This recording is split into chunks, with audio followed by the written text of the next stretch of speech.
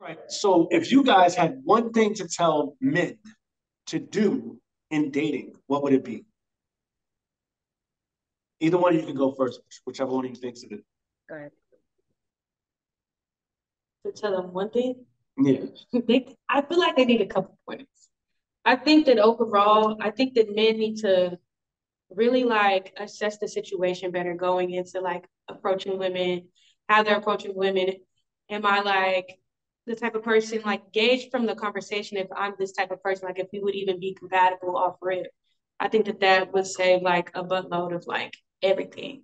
Also, like I wouldn't like stop being so fragile as well. Like everybody's not gonna like you. Everybody's not gonna be what you're on and what you're about. And some people might like you and they might like wake up one day and realize that they don't like.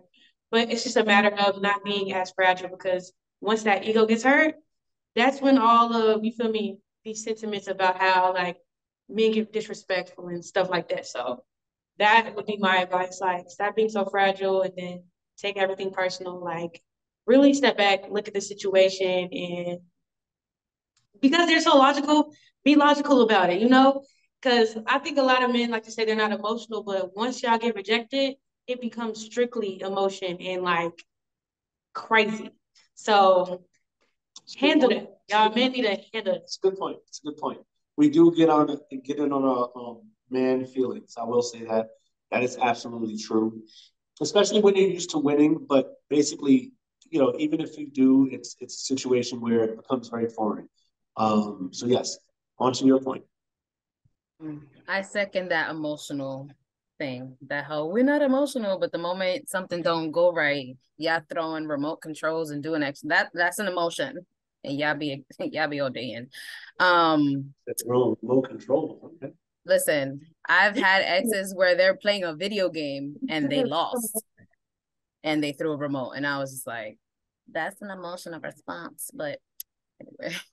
Yeah, that's what I call sucker shit. When you get physical, that's straight up sucker shit, guys. I'm sorry to interrupt you, but yeah, No. that's where it gets physical because when you're physically doing something, you're no longer mentally doing something right.